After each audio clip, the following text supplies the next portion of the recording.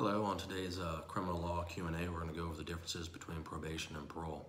There used to be quite a few nuanced differences between the two, but they've almost been merged into a very similar concept as to what your rights are. It's just a question of when they are applied.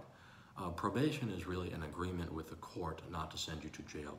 You've admitted that you've committed a crime. You've admitted that the court can sentence you to a certain period of time, and in many instances with plea bargain, you've agreed to that amount of time. But there's also an agreement that the judge is not going to send you to jail, that the judge is going to allow you to do certain things.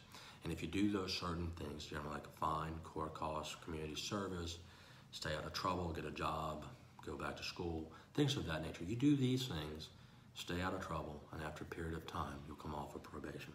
So it's an agreement between you and the judge. If you mess up, you go in front of the judge and you answer why you messed up, and he could then say, I'm executing my right under the contract, I'm putting you in jail. Parole is the opposite of that. Parole, you have gone to jail. But the Louisiana Department of Corrections says, hey, look, you become a good prisoner when you are eligible, assuming you're in here for an ineligible offense, you're going to get a chance to come in front three officials called the parole board, and you're going to be able to show them what you've done since you've been in jail, what opportunities you have coming out of jail.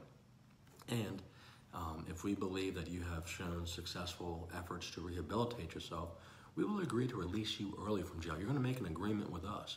And we're going to give you certain things that you've got to do. And these normally mimic the probation minus the fine and court cost of the things that you have to do.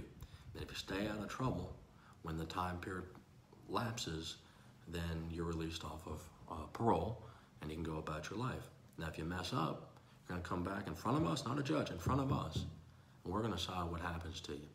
Generally speaking, my personal opinion is the parole board is less forgiving than the judge. Just is what it is. I guess because you've been released from jail, they kind of say, hey, look, we're going to give you a shorter leash, but you mess up, you go back to prison and you serve the balance of your sentence. That's today's Q&A.